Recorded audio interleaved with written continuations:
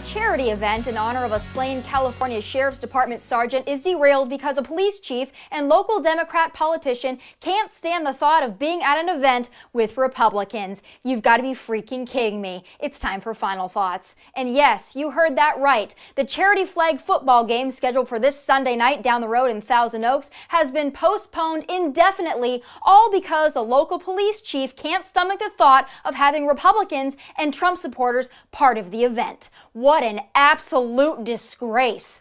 The flag football game was planned to raise money for families of fallen officers, including the family of fallen Ventura County Sergeant Ron Helis. He was killed by friendly fire in the chaos of the borderline bar mass shooting in Thousand Oaks last year. But despite the fact that the LA Rams had already donated footballs and jerseys with Sergeant Helis' name and thousands of dollars were already raised, the event was canceled and donations returned, all because Thousand Oaks Police Chief and disgraceful snowflake Tim Hagel expressed concerns over Republicans who were set to attend. According to the event organizer and vice president of the Fallen Officers Foundation, Mike Randall, Hagel derailed the event after hearing Trump supporters Joy Vila and Scott Baio, who attended the same church as Sergeant Helis, were invited. He basically said over and over in the conversation, this is not Trump country.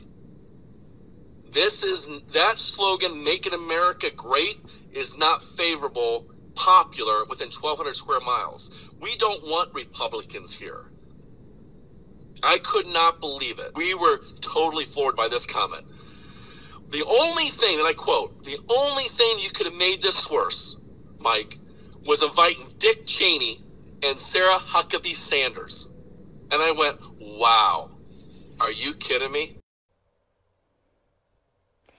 Well, my sentiments exactly, Mike. What a crock. I guess Chief Hagel didn't mind that Governor Gavin Newsom's public safety liaison would be there. I guess that was totally acceptable, but the thought of sharing air with real-life Trump supporters was just too much to handle. Not only did Hagel express his own concerns about the charity event attendees, he was also reportedly pressured to nix the event by Democratic Assemblywoman Jackie Irwin, who was apparently miffed her previous election opponent had also been invited. So what did Hagel do? Well, according to Mike Randall, Hagel said if the speakers were not disinvited, he would tell the Ventura County Sheriff's Department and local politicians to pull out of the event altogether. But Randall stood his ground, and what happened? Well, Hagel said after speaking with the sheriff, they were indeed pulling out of the event.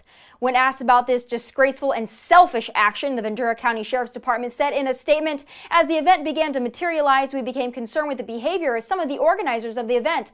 Although I believe the organizers had good intentions, the event was moving in a direction we no longer felt comfortable supporting. Excuse me? The direction the event was going? By that you most certainly mean the loving and tolerant leftists at the helm aren't adult enough, patriotic enough, or decent enough to stand alongside people with whom they politically disagree, even if it means raising money for families of the fallen. What a joke. Folks, we rarely, if ever, see this kind of partisan political BS from the right.